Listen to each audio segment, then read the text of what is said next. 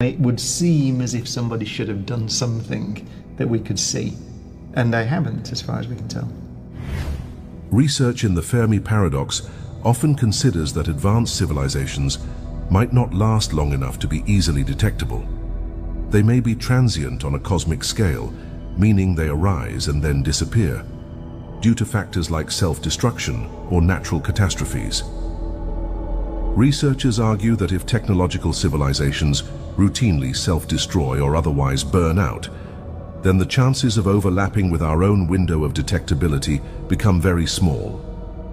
This short lifetime would explain why we don't see evidence of them today.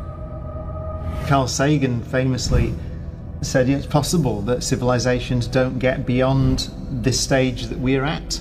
So when you industrialize as a civilization, so the pre-spaceflight era or pre-interstellar flight era, you will hit problems which are probably common to all civilizations because they're just part of the laws of physics. So one of them is the challenge you pose to the climate of your planet.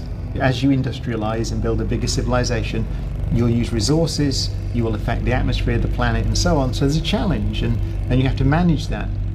There's the development of nuclear weapons, for example. So at some point, you will develop nuclear physics if you're going to be a spacefaring civilization. So you will develop the ability to destroy yourself, which is kind of, you know, it's not long.